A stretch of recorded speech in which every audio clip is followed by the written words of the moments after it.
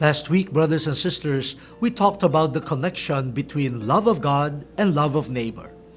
Today's readings speak of God's love.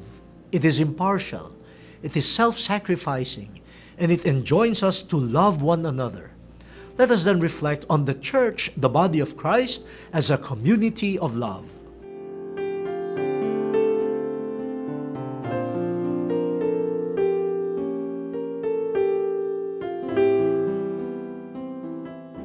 Pope Emeritus Benedict XVI wrote in Deus Caritas Est that love of neighbor, which is grounded in the love of God, is first and foremost our responsibility as individuals and as a community.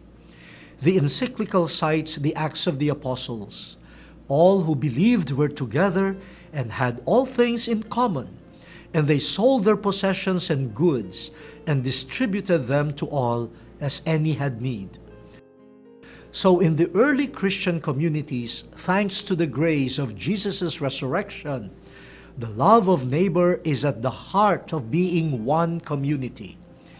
The ideally depicted early Christian community is presented as the model for our communities.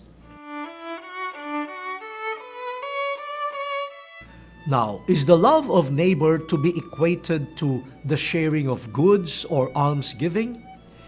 The encyclical Deus Caritas Est reminds us of love as the Church's deepest nature. This love of neighbor consists in a tripod: the proclamation of the Word of God, the celebration of the sacraments, and the exercise of the ministry of charity. So we ask ourselves, does our charity stop with the mere giving of alms, no matter how good it is? Do we extend charity by sharing the precious Word of God? People need the Word of God as much as they need food. How about us priests? Do we administer the sacraments as our acts of love?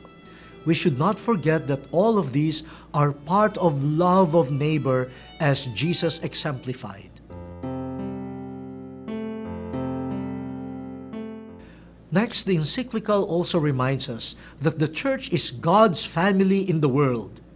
The parable of the Good Samaritan will never become irrelevant. We must love even the people whom we do not know. We witness to them the universality of God's love. We could also keep in mind Paul's words to the Galatians. As we have opportunity, let us do good to all, and especially to those who are of the household of faith. Let us start with our own family, our neighborhood, and the rest will follow. We have this beautiful term in Filipino, pananagutan. Tayong lahat ay may pananagutan sa isa't isa. Each of us is responsible for the other. Tayong lahat ay may pananagutan sa isa't isa. So there, brothers and sisters, love of God flows into love of neighbor, and love of neighbor leads us to God. As a church, a community of believers, our love for neighbor includes but goes beyond almsgiving. We share the Word of God. We celebrate the sacraments together. We serve one another. And all of these are possible because we are God's family. And in this family, the encyclical states, no one ought to go without the necessities of life.